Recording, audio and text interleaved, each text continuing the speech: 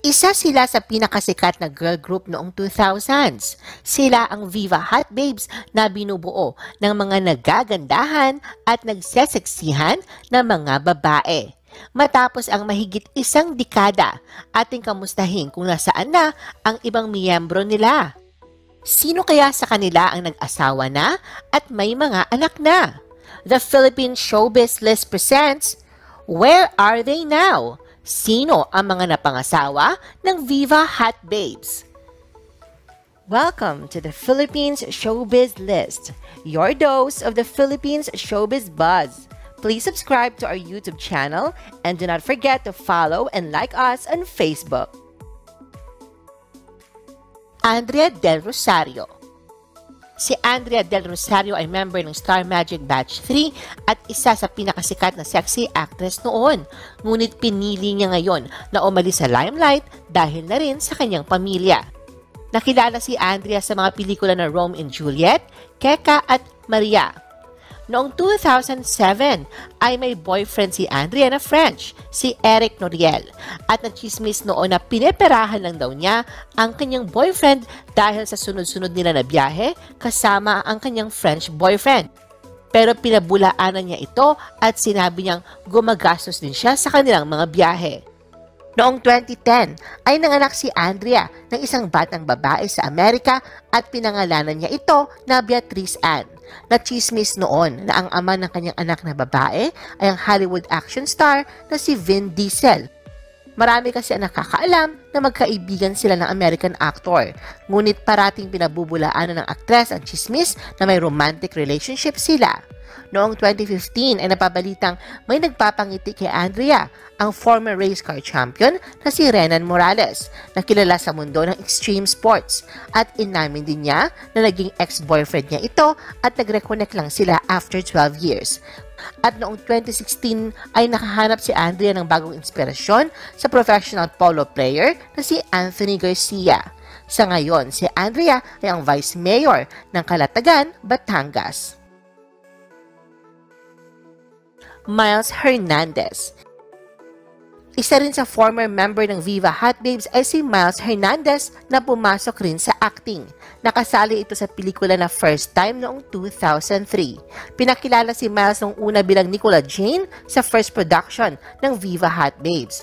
Ayon sa Viva Films, ayaw nila na confuse ang mga tao sa aktres na si Aubrey Myles.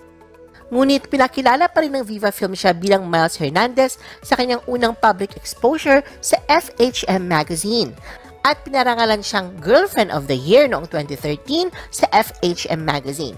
Base sa kanyang Facebook account ay nasa Richmond, British Columbia na si Myles at tila ay may sarili na rin itong pamilya. Ang kanyang buong pangalan sa Facebook ay Myles Hernandez Cortez. Katya Santos. Isa sa mga pinakasikat na miyembro ng Viva Hot Babes si Katya Santos. Nakilala siya sa youth-oriented show na Ating. Sumikat noon si Katya sa mga R18 movies gaya ng Sukdulan at Keka. 4 na taon pa lang si Katya ay lumalabas na siya sa mga commercial hanggang sa mapasama siya sa isang sitcom. Hindi nagtagal, nag-iba ang kanyang wholesome image at sumabak siya sa mga sexy role. Noong April 2013 ay ikinasal si Katya kay Anton de los Reyes, miyembro ng basketball coaching staff ng Mapua.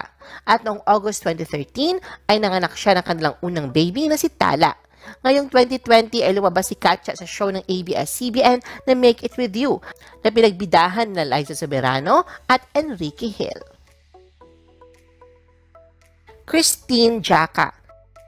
Si Christine ay nanggaling sa Davao City at lumabas sa mga pelikula na Stupid Love noong 2002 at Spirits noong 2004. Isa si Christine sa Batch 1 member ng Viva Hot Babes na nakagawa ng pangalan sa showbiz kahit hindi pa ito nakasali sa grupo dahil sa paglabas niya sa pelikula na Tatarin noong 2001 na hindi malilimutan ang naging role niya doon. Ngayon, ayon sa kanyang Facebook profile, noong 2016 ay naging executive assistant si Christine sa iba't ibang kumpanya. Sa kanyang mga social media accounts ay wala na ding public post si Christine. Ang kanyang huling post noong 2016 ay tila nagpapahiwatig na may pinagdadaanan siya na breakup. Maui Taylor. Kasama si Maui sa mga original na member ng Viva Hot Babes. Lumabas siya bilang cover girl ng FHM Philippines edition noong April 2002. Lumabas din siya sa pelikula na Ang Huling Berhen sa Lupa at The Taste of Money. Naging boyfriend niya noon si Brian Revilla, anak ni Senator Bong Revilla at Lani Mercado. Noong 2007 din ay nachismis si Maui na meron daw itong affair sa newly elected Vice Governor ng Batangas na si Mark Leviste. Ngunit pinabulaanan ni Maui ang chismis ng pagkakadawit ng kanyang pangalan sa governor. Nagka-boyfriend din si Maui ng non-showbiz guy na nagangalang Kent Lim, isang architect. Sa isang press ko ng movie ni Maui noong 2008 ay sinabi niya na 2 taon na silang mag-on ng kanyang boyfriend. Ngayon ay kasal na si Maui sa kanyang non-showbiz husband na isang DJ at isang businessman na si Anton Sabare.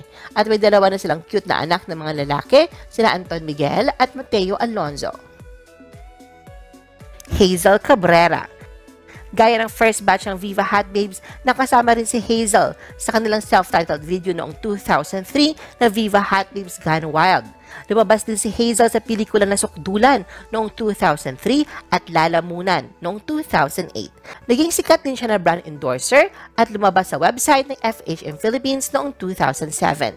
Noong 2008, sa isang interview niya sa Pep.ph ay voluntarily niyang ni-reveal ang kanyang love life. Sinabi niya na ayaw niya na sa mga lalaki at noong panahon na yon ay satisfied na satisfied siya kung tomboy ang kanyang karelasyon. At inamin din niya sa kanyang interview pagkatapos ng kanilang movie na Lalamunan na gusto niyang makapagtapos ng pag-aaral. Kumuha siya ng kursong caregiving sa Santa Monica College dahil wala kasing nangyayari sa kanyang showbiz career at nagplano siyang mangibang bansa. Cherie Bautista. Si Cherry Hazel Sweet Faye Vidal Bautista o kilala sa pangalan na Cherie Bautista ay isa rin sa miyembro ng Viva Hot Babes. Pinsan niya ang freestyle member na si Jinky Vidal at malayong kamag-anak niya si Mark Bautista. Nakilala rin si Cherie bilang aktres. Nakarelasyon niya noon si Juan Mig Bondok at nakadate din niya ang singer at actor na si Gian Magdangal mula 2006 hanggang 2013. Ngunit noong 2013 ay nagkahiwalay sila. Ang rason daw ng kanilang paghihiwalay ayon kay Cherie ay ang walang plano o mano ni Gian na pakasalan siya. Ayon kay Cherie, na kapag tinatanong niya ito ay iniiba niya ang usapan at parang hindi pa rin ito handa sa pagpapakasal. Meron silang anak na lalaki ngayon na 12 years old na si Gian Haley. Ngayong 2020 ay napabalitang nahilig si Cherie sa painting. Dahil na rin sa quarantine na busy itong gumagawa ng maraming artwork canvas na commissioned ng kanyang mga kliyente. Gwen Garcia. Nakilala si Gwen sa kanyang role sa pelikula na Digalig noong 2006 at Ugat noong 2003. Si Gwen ay naging model noon. Naging cover girl siya sa isang men's magazine dahil sa kanyang magandang katawan. Nagka-boyfriend din siya ng isang Italian chef na si Nicola Coscia at naging live-in partner niya ito. Tumagal na 4 na taon ang relasyon nila na nagbunga ng isang anak na babae.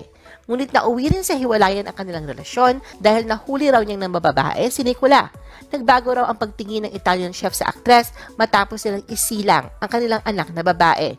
Wala man daw naranasang pabubugbog si Gwen noong nagsasama pa sila ng kanyang ex-boyfriend pero torture daw sa kanya na lagi siya sinasabihang mataba.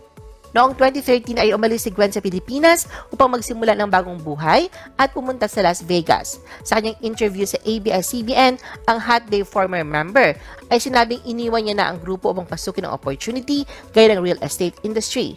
Ngunit babalik rin naman daw siya sa Pilipinas. Jen Rosendal. Si Jen ay Filipino-German sexy comedian at aktres sa pelikula na La Vendetta noong 2007 at nakilala na gumaganap bilang Berta sa GMA 7's weekend sitcom na Pepito Manoloto. Naging boyfriend ni Jen si Jules Chanco, ang kanyang long-time non-showbiz boyfriend at nagpakasal sila noong September 2013 na nilarawan niya ang kanyang kasal na madrama dahil sa araw ng kanilang kasal ay nasa ICU ang kanyang ama dahil inatake sa puso ito. At noong 2016 ay nanganak siya ng baby boy na pinangalanan nilang Tyler. Si Tyler ay ang unang anak nila na kanyang asawa na si Jules. At noong June 2020 ay naging trending ang aktres dahil sa kanyang viral video ng cover niya sa new single na Dua Lipa na Don't Start Now. At tinawag si Jen ng mga netizen na Dua Lipa ng Pilipinas. Asia Agkawili. Kasama sa second wave ng Viva Hot Babes noon si Asia. Nakasama siya noon sa mga shows na Singles at Extra Challenge. Isa din siyang radio DJ. Nakasama pa siya noon sa Pinoy Big Brother, si Kuya Kabarkada Mo sa Studio 23. Matapos ang iwan ang showbiz ay lumipat sa Auckland, New Zealand si Asia. Napakasama niya si Bram van der Kolk noong 2009 base sa kanyang Facebook account. Isa na siya ngayong beauty product endorser at investor. Jennifer Lee. Namahinga noon si Jennifer mula sa showbiz dahil tinupad niya ang pangarap ng kanyang mga magulang na makatapos siya ng pag-aaral. Nakapagtapos siya ng kursong culinary arts. Ngayon ay kilala na din siya bilang isang DJ. JC Parker. Ikinasal noong 2018 si JC sa kay Jericho Aguas. Mala fairy tale ang kanilang kasalan. Sa isang Christian wedding, kinasal si JC. Si Jericho ay councilor ng Angeles City, kaya star-studded ang naging guest nila sa kasal, gaya ni Aramina, Gladys Reyes, Senator Ronald Bato de la Rosa at former Ilocos Sur Governor Chavez Singson. Dumalo din ang dating kasama ni JC sa Hot Babes na si Katya Santos. Sa lahat ng Viva Hot Babes members na nabanggit, sino ang pinaka-idolo mo noon? Gusto mo pa ba ng ibang showbiz videos? Panoorin ang aming iba pang top viewed videos. Para sa aming mga YouTube viewers, pumunta lang sa description ng video na ito o i-click ang link sa itaas ng screen. Para naman sa mga Facebook viewers, ay maaari ninyong hanapin ang mga link sa comment section ng video. I-post ang inyong comments at reaction sa baba.